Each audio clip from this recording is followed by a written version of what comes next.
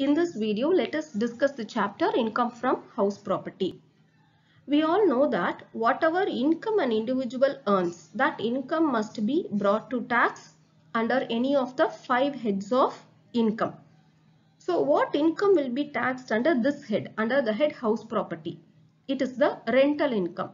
If the assessee receives any rent from the property, then that income must be taxed under this head. So in this video, I'll be explaining what is the basis of charge, what is annual value, what is let out property, self-occupied property, format for calculating annual value, what is vacancy period and unrealized rent, and finally the format for calculating income from house property. First, let us discuss what is basis of charge. The basis of charge is the annual value of the property. So we have two components here. One is annual value and the other is property. Let us discuss this one by one. The annual value means the sum at which the property might be reasonably let out from year to year. That is, for example, the assessee may say he is receiving 10,000 rupees as rent from a tenant. That is the rent that he receives. He claims that he is receiving 10,000 rupees. But we have to calculate a rent that the property might reasonably fetch. The property might reasonably generate. So how to calculate this annual value? We will see it in the later part of the slide. We are not going to take the actual rent that is received by the assessee. We are going to calculate a reasonable rental income from the property. That value is called as annual value. Now, what is property? Property means any construction, any building. It may be a apartment, it may be a house, it may be a commercial shop, it may be a godown, whatever it is, any construction, any building, that is called as a property. And the assessee must be the owner of the building. The rental income will be taxed to the person in whose name the building is. For example, the father is the owner of the building. As per records, as per documents, the father is the owner of the building. But the rent is received by the son. Who will be taxed in this case? The father, because he is the owner of the building. So the tax will be on the person in whose name the building is. And the last one is the building must not be used for assessee's own business or profession. If the assessee is using the building for his business purpose or for his professional purpose, then that income will not come under this head. It will be charged under the head income from business or profession. It will not come under this head of income. Now, what are the types of property? The first one is a let out property. What is a let out property? If the assessee is giving the property for rent purpose. The tenant may use it for any reason. He may use it as a residential house, or he may use it for commercial purpose, or he may use it for his professional purpose, whatever it is. The assessee let out his property, and if he is receiving a rent from that property, then that property is called as a let out property. That property is taxable under the head income from house property. The second one is self-occupied property.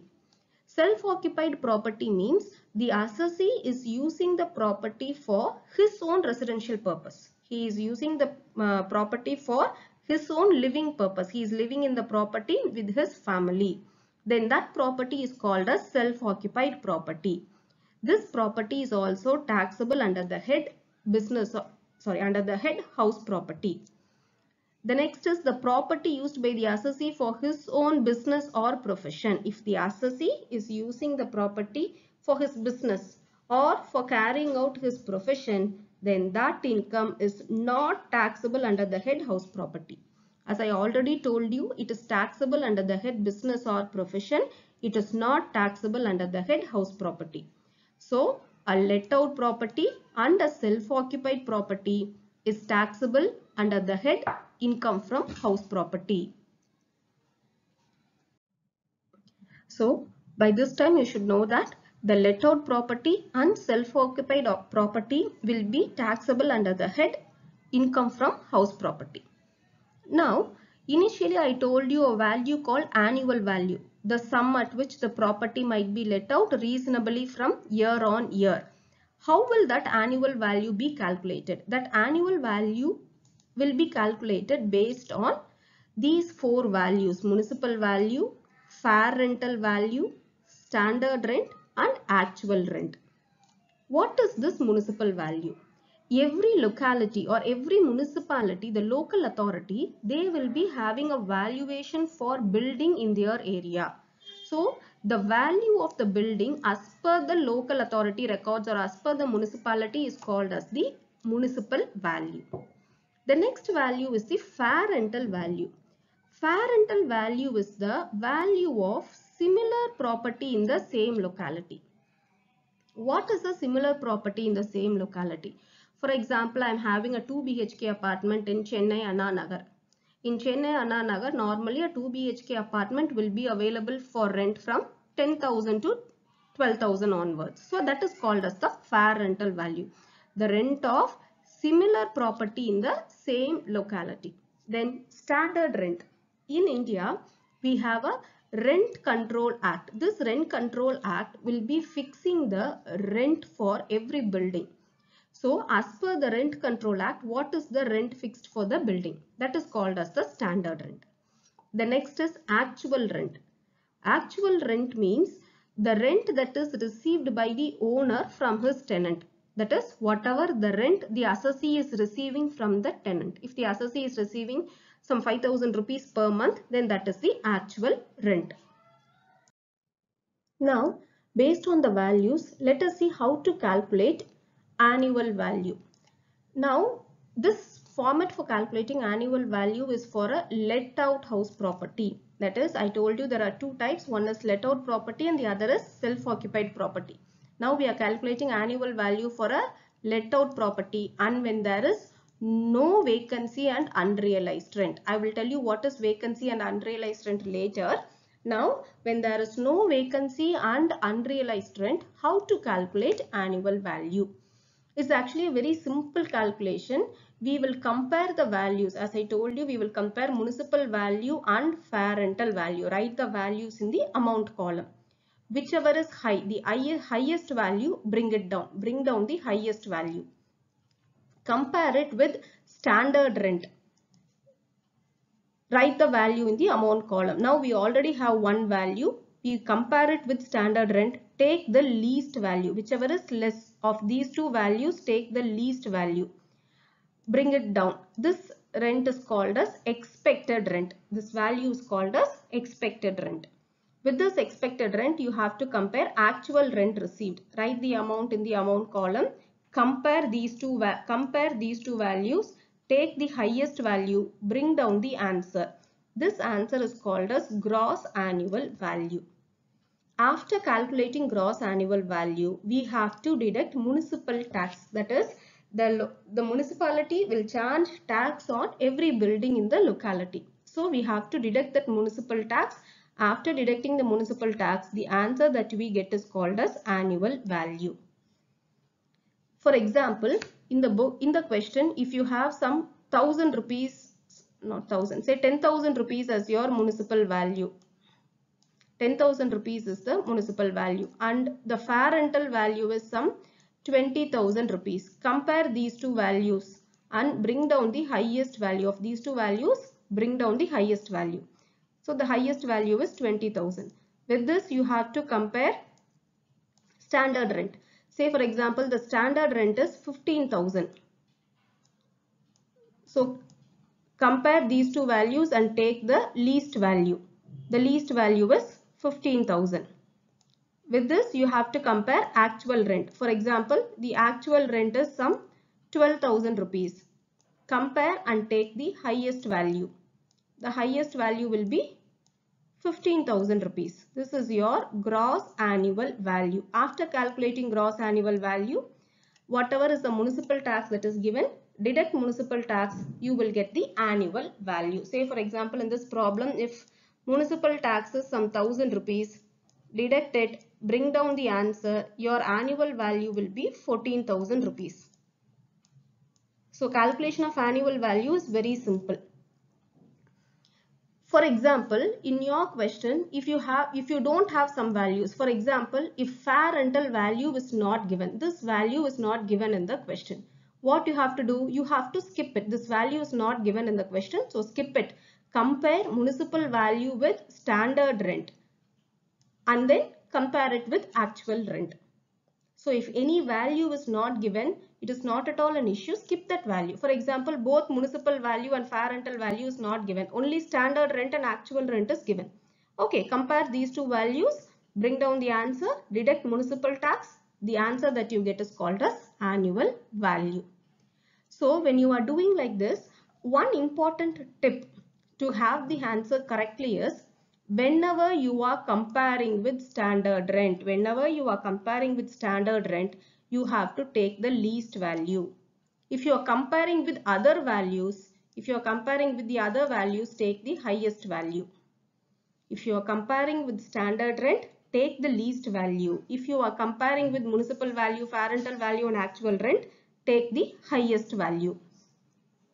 And then another important point to be noted here is when you are deducting municipal tax, you have to remember two things.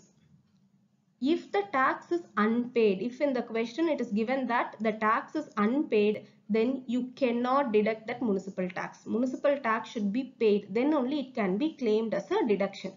And if the tax is paid for 2 to 3 previous years, that is the assessee has paid tax for 3 years continuously only during the current previous year, then the total amount paid can be claimed as a deduction. We are not bothered about the year for which the tax is paid. Whatever amount he is paying for whatever assessment years, that is not at all a matter. Say he is paying tax for 5 years together. He is paying it only during the current previous year. The total amount can be claimed as a deduction. So that is what I have given at the end. Municipal tax can be deducted on actual payment. If the tax is due, it cannot be paid, and irrespective of the year for which it has been paid. For which year we are paying, it is not at all matter. Previous year la how much tax we are paying, the total tax can be claimed as a deduction. So the 2 points we have to remember while calculating annual value of a let out property is you have to compare 4 values. You cannot change this order. You have to compare 4 values: municipal value, fair rental value, standard rent, actual rent. When you are comparing with standard rent, take the least value. If you are comparing with other values, take the highest value. If a value is not given, skip it. Compare it with the next value. Say municipal value and actual rent alone is given. Compare municipal value, actual rent, whichever is high. So I hope you understood this annual value calculation. So far we were seeing how to calculate annual value when there is no vacancy or unrealized rent.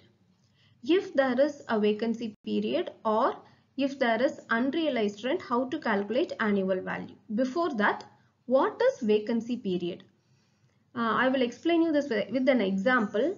For example, the tenant vacated a property. There was a tenant in the property and he vacated in the month of June. The next tenant occupied the property, came in and occupied the property only during September. So what is the vacancy period here? The vacancy period is 2 months. That is the period during which the house was not occupied by the tenant. There was no tenant in the property. This period is called as the vacancy period. If the house is vacant from 1st of April to 31st of March, our previous year starts from April and ends on March. So, if the house property is vacant for this whole period from April to March, it is called as vacant for the whole year. The property is vacant for the whole year and the gross annual value will be nil. If the house is vacant for a part of the year, like this example, the house was vacant only for 2 months. So this is called as vacancy for a part of the year. If the house is vacant for a part of the year, how will we calculate annual value? Till expected rent, there is no change in the calculation. We will compare municipal value, fair rental value and standard rent and calculate expected rent. When you are calculating actual rent, Normally we will multiply rent per month into 12, but we should not do like that. For example, if the rent is some 2000 rupees is the rent and the house was vacant for 2 months. Like this example, the house was vacant for 2 months. So you will multiply only by 2000 into 10. Why we are multiplying it by 10? Because we have received rent only for 10 months. The building was occupied for 10 months and we received rent only for 10 months. So 12 minus the number of months the building was vacant. So 12 minus 2 will give you 10 months. If the house was vacant for 3 months, 12 minus 3, only for 9 months we received the rent. So 2000 into 9 only you should work out.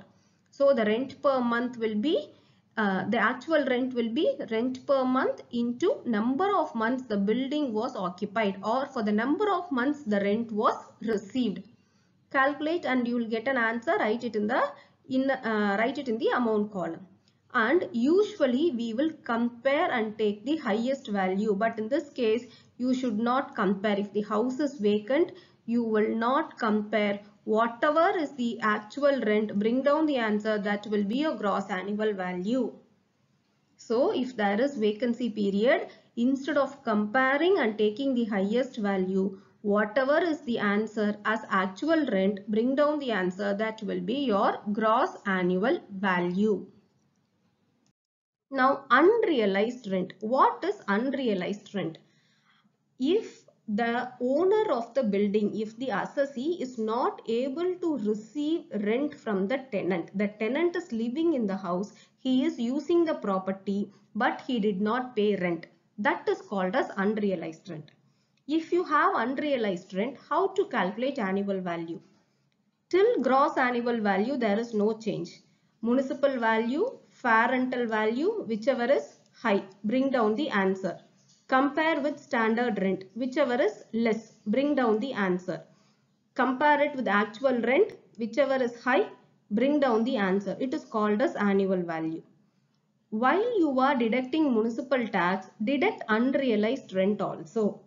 So if there is unrealized rent, while deducting municipal tax, deduct unrealized rent and add it, bring it to the outer column, deduct it from gross annual value, you will get annual value.